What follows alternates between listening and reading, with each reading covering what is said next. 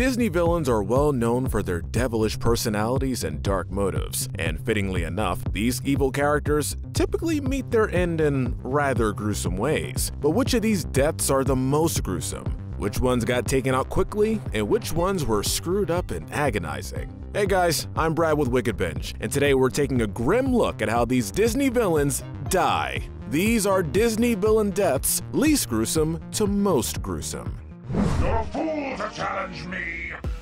Now, as far as the rules go, the villains must die. They can't be fake outs or just be left for dead. So that means villains that aren't confirmed to have died or are said to be alive by the directors won't be here. Also, we're only counting actual Disney movie villains, so it's a no for Pixar, Disney TV shows, or TV movie villains. But let us know if we should do those in the future. And finally, only one villain death per movie. Alright, let's get started.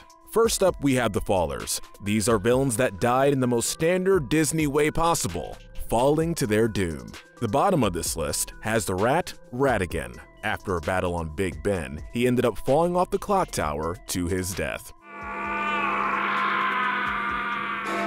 And that's about it. Falling off of a tower is a painful way to go, but really not that flashy or painful. What is painful is that Ratigan falling off was due to him thinking that he had won and outsmarted Basil, only to be duped by the very same trap he set up for him. What puts him down this low is that, well, he pretty much died on impact. There wasn't much time for any real pain to set in, and that's gonna be a problem for a lot of these falls. No one fights like Gaston, and nobody falls to their death like Gaston. He meets his end during the fight with Beast. After almost being mauled, Gaston begs for his life, to which the Beast agrees, on the condition that he leave him and Belle alone. Get out.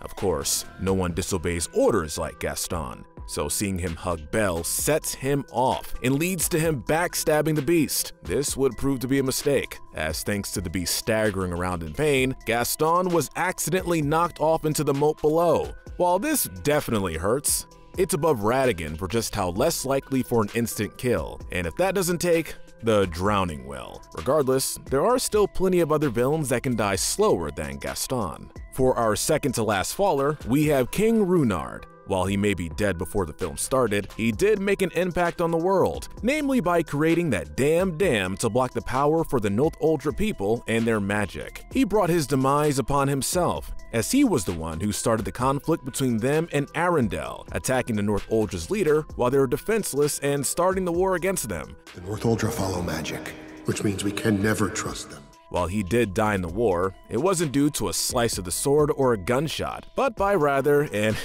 you guessed it, falling to his death. Percival McGleach of the Rescuers Down Under is up next, or rather, down next. After trying to get Cody to be eaten by crocodiles, he ends up falling into the river thanks to Joanna. With him in the river, he's now the one targeted by the crocodiles. However, this does nothing to slow him down, as he just fights them off with his rifle with no bullets. I whooped you! I whooped you! However, this would eventually be for naught, thanks to a waterfall at the end of the river. Despite trying to get out of the river, he ends up going over and falling down. He may have had a brief moment of triumph, placing him lower than others, but it's still a way we wouldn't want to go out on. The next least cruel death goes to Zira, our first villain death from a sequel. The writing was on the wall that she wasn't long for this world, with her threatening to kill Batani, causing her entire pride to essentially give up on her and go join Simba's. Where are you going?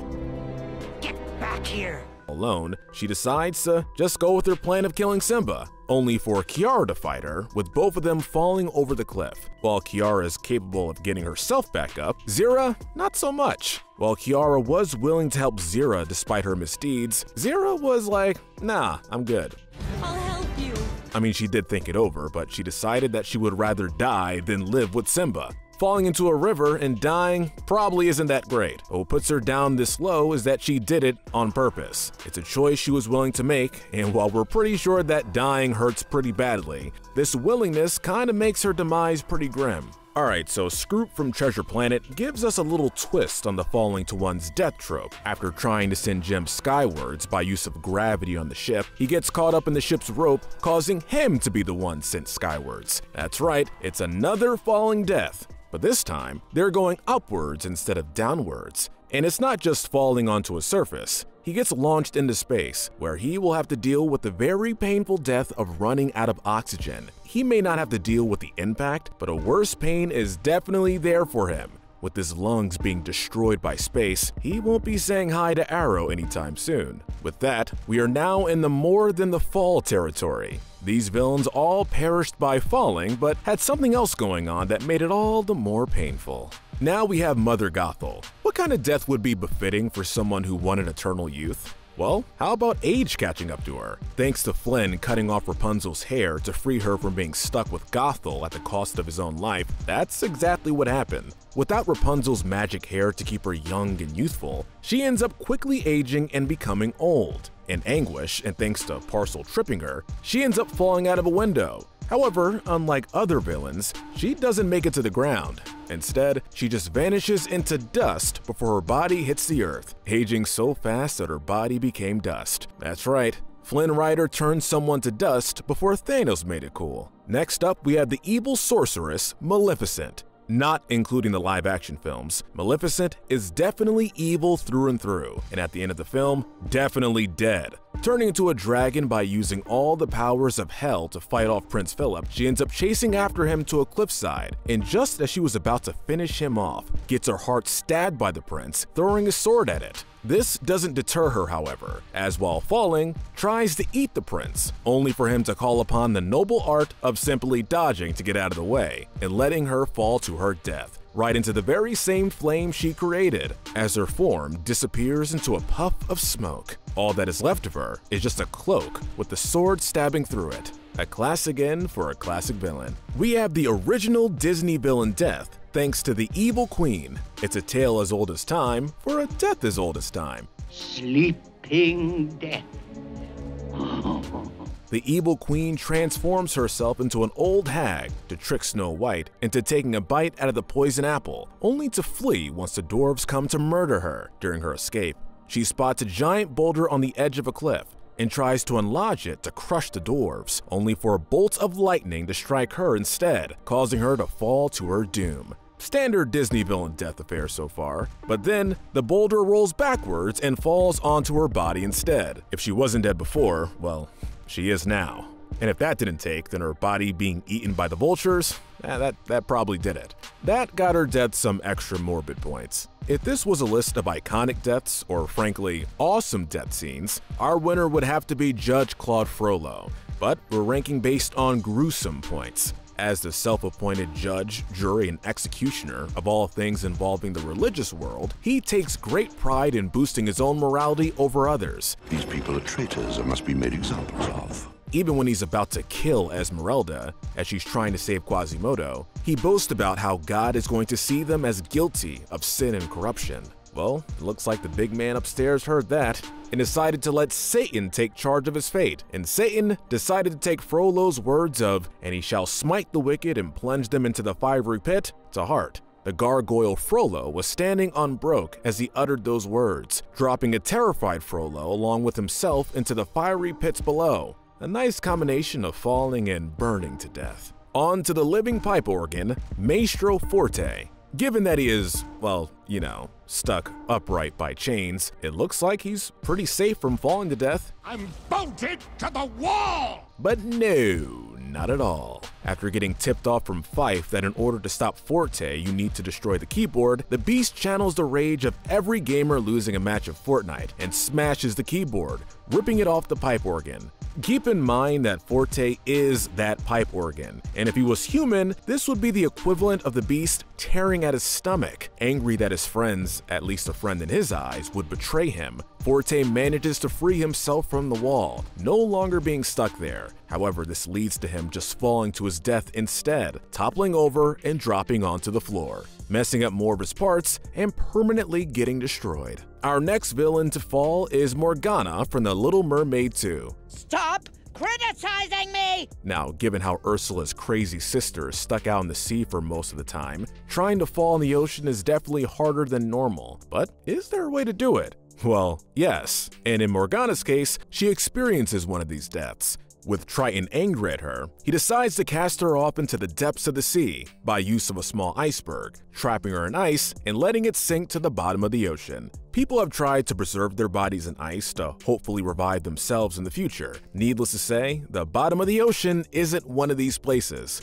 With her last thoughts being that she failed to impress her mother, she definitely isn't long for this world. Triton's claim of her not being able to harm his family again looks pretty sound to me. Now, before we move into the next section, full disclosure, there is one more falling death that we haven't listed yet, strictly because we felt that it's one of the most gruesome deaths there is, but we'll get to that last one later. That said, finally, we have the most cruel ways of dying. These are demises that make the sweet instant release of death that comes from falling seem desirable. We're now at the cruel deaths. Our first entry is Shan Yu. Now, the writers were trying to avoid yet another death by falling, so It looks like you're out of ideas. what was their solution? One of the most pretty deaths someone can go out with: fireworks! Launching a rocket at him, Shan Yu is taken for a short ride before he and the rocket crashes into the tower filled with fireworks. You do the math about what happens next. If your answer was explodes and puts on a brief light show for everyone, well, you would be right. Still, a pretty quick death, but a lot more fiery. Next is the villain from Oliver & Company, Sykes. Not to psych you out or anything. Despite being only human, he still looks imposing and threatening, but not even a powerful-looking human like him can match a speeding train. Being too distracted by fighting the animals in his car, he doesn't notice all the warning signs of an oncoming train. When he finally sees the speeding train coming at him, it's too late to change course, and all he could do was scream as he collided head-on with the train. His car and himself were set ablaze as he was knocked off into the river, or at least what was left of him. Despite just how painful it looked, it was also incredibly short, meaning that his pain, being very painful and very noticeable, was still cut short, and he was at least granted a quick death. Jafar's death is next. He may have escaped death from his first outing, but here, he isn't so lucky. While he was trapped in a genie lamp as a genie in the first film, in the sequel, he gets out and is ready to start his rampage and revenge against those that triumphed over him. You will take the lamp there for me. However, it would be his closest ally, Iago, that he had to worry about. After boasting how his lamp will never get destroyed, Iago comes in to save the day by kicking the lamp off and into a lava pit. This is enough to destroy Jafar, as he ends up not only getting electrocuted, but also exploding into a cloud of dust. While it definitely looks painful, he himself was never attacked during the fight, as the lamp being destroyed was the only way he truly could have died. But also, it could have been worse, hence why we can't rank it any higher. Now we're looking at how King Candy, aka Turbo, got himself a game over. Being in another game means that respawning after death just isn't possible. Very much aware of this, he tries to take over and destroy the world of Sugar Rush by using bugs that escaped from Hero's duty after being turned into a bug himself. Ralph, however, willing to sacrifice himself, creates a giant beacon of light from a Mentos soda volcano to draw all the bugs toward it. The problem for Turbo is that he's part of that group. Now being part Cybug, his King Candy side wants to fly into the light as Turbo wishes to escape. Why are you going into the light? As his King Candy side triumphs, he alternates between being in awe at the light and just crying out in pain, realizing his inevitable fate. Knowing that you're gonna die and that there's nothing you can do to stop it is pretty horrific. The death was instant, so not at all that painful, but the psychological pain, however, was through the roof. If Morgana's death looked tame, then don't worry. Ursula is here to show everyone what a proper death is. Despite having Triton's trident, she's still very much vulnerable, as Prince Eric realizes. Taking control of the ship, he managed to make his way through a whirlpool, ramming the bow of the ship straight through her stomach, drawing blood. That would hurt anyone, but it gets even worse when she gets zapped by lightning by the ship's broken bow, and considering that she's submerged in water, that's probably pretty painful. To further rub it in, her death meant that all her malicious magic was undone, freeing everyone that she had under her magic. A dramatic death that shows that the bigger you are, the harder you fall. Our next entry belongs to the lion, Scar, and first fun fact, the way that Scar dies was originally planned for Gaston, but was cut for being too graphic and gruesome, and seeing how it played out, we can see why. After losing to Simba in the fight for Pride Rock and failing to claw Simba to death, he gets tossed off and falls to the ground from the top of the rock, but doesn't die. Already a painful experience, and add in that everything's on fire, it somehow gets worse. His true death is at the hands of the hyenas, the very same ones that he used as an army. I thought he said we were the enemy. Here, however, after hearing Scar trying to pass the blame for Mufasa's death onto them, they decide to return the favor. By that, we mean ganging up on him and ripping and biting into him. We get to see the slaughter through a shadow on the rock, and it looks just as disturbing as it sounds. With his former allies finishing the deed and somehow not caring that they're gonna burn, Scar's death definitely warrants him a spot this high. He probably should have been prepared for that, huh? For a true nightmare of a death, we head off to Halloween Town to see how Oogie Boogie is done in. If this guy bugs you, well, it's because he's actually made out of bugs. He just hides it well by wearing a sack to cover them all. He takes great joy in gambling with other people's lives, but what happens when he loses his own? Looks like I won the jackpot. Well, it's simple. Thanks to Jack Skellington unraveling him, he ends up losing a sack, which isn't what it sounds like. And all the bugs he had inside start to drop away from him and fall out, dripping into a pool of lava. However, while one bug does survive, Santa Claus takes care of that by stomping on the final bug. He looks gross, but this could be taken in two ways. One is that Jack just tore off his skin, and what is basically his blood is gradually dripping away from him as he perishes. And the second one is that each bug is just one of his many conscious thoughts, meaning that he dies each time a bug is killed. Whichever one is worse is up to you. What matters here is that both ways are pretty gruesome and disturbing, earning him a spot this high. For our top 5, we got our last sequel villain's death, Saluk. While dead looked like he fell for the most classic villain death in a Disney movie, he comes back and manages to one-up himself. After forcing Kazim, his former partner in thievery, to take him to the hand of Midas, he ends up greedily demanding it. When Kazim throws it to him by the handle, he catches it by the hand itself. A big mistake. The hand of Midas is mine! The hand uses its powers to turn him into gold before toppling over and falling into the sea. He may have fallen like he did before, but being turned to gold and realizing his fate definitely has to count for some sort of pain. Saluk ends up here due to the psychological horror of becoming gold and physical pain such a transition requires. He may not have gotten the gold in terms of the most painful death, but he did turn into gold. That counts for something, I think. Entering our top 5, we have Lyle Tiberius Rourke from Atlantis, a movie that is just as forgotten by Disney as the city it's based on. We just can't forget how disturbing Rourke's death is. You just won the solid gold Cupid doll. With his sanity deteriorating through the climax, Rourke decides to end Milo by use of a fire axe, breaking the heart of Atlantis. With the crystal fragments all around him, Milo decides to take a piece and cut through Rourke. While he didn't kill him, he did something worse, turning Rourke's body into a crystal instead. Even during his last-ditch effort to kill Milo, he ends up getting shattered by the blades of the blimp, cutting him into pieces. What puts him above Saluk is that while he was turned to gold and pretty much died after the transformation, Rourke was still in control enough to try and force Milo to join him in the great beyond. He could have just died after being turned to crystal, but going the extra mile like this earns him a few more brutal points, putting him just outside our final competitors. Our fourth most gruesome death belongs to the Horned King. Now, we aren't going to sugarcoat it. He was already a pretty disturbing and disgusting villain, so just how can he be even more gross? How about if we see his flesh get ripped from his body as he's just left with his skeleton before exploding? Sounds violent, doesn't it? After being pushed into the Black Cauldron's pool by Torin, he ends up trying to escape, physically struggling and trying to avoid his fate. However, being forced to grab a hold on it, he ends up succumbing to it, his skin being pulled off his form as he's just left with his skeletal form. If that wasn't enough, said skeleton explodes thanks to the cauldron. He's gone. He's gone. You may be noticing another pattern with these deaths that don't involve falling. And just in case he somehow survives, the castle falling over and onto him would do the trick. Just goes to show you that you can always look and die in worse ways than you may think. Alright, I'd argue that this next one is one of the darkest Disney deaths of all time, and that is the death of Clayton. I think this one will be better off stuffed. And yeah, this was the death we were talking about before. As a threat to Tarzan, it's the standard affair of man versus nature, with him being man in this case, and losing as well. On his rage to kill Tarzan, he finds Tarzan fleeing through some vines, while Clayton ends up getting stuck.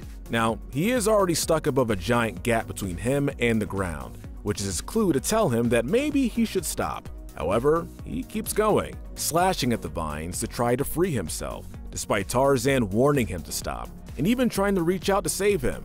Wait, don't! The vine that was holding him up, falling, he falls as well. However, he doesn't quite make it to the ground. The only other vine around Clayton wraps around his neck, and before he could reach the ground, snags him and causes Clayton to accidentally hang himself. You can even see his shadow during the lightning strike if you keep a keen eye out. We decided to rank this one bronze because it was just an incredibly grim demise. Even with Tarzan attempting to help in his final moment, Clayton's anger is what does him in, and we're left with arguably the most morbid shot in Disney history. The bloodied silver medal goes to the witch doctor, Dr. Facilier. There isn't any other way of saying this. This man flat out gets dragged to hell, or in this case, the other side, thanks to Tiana using her frog tongue to snatch the talisman, the source of his powers, and breaking it. Without his powers, his friends from the other side descend upon him and open up a portal to their world, dragging him through it. The last we see of him is him begging and pleading for them to let him go, but to no effect. I just need a little more time. It may look like he's alive, but considering how the portal changed to that of his screaming face, he's not only confirmed to be dead, with him also being scared of his friends on the other side, he's definitely not having a good time. If he's still alive, he'll be at least wishing for death. At the very top of the chart, we have the ruler of the underworld, Hades. Now, we'll admit that we are bending the rules here a bit, as Hades doesn't really die, being a god and all that. However, that just makes it even more disturbing in our eyes. For these other villains, they do eventually get an end to their suffering, with the possible exception of our last entry, Dr. Facilier.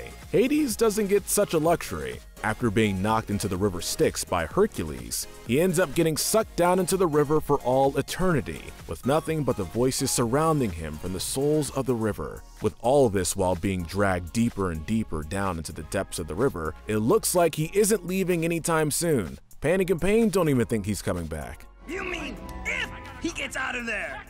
If?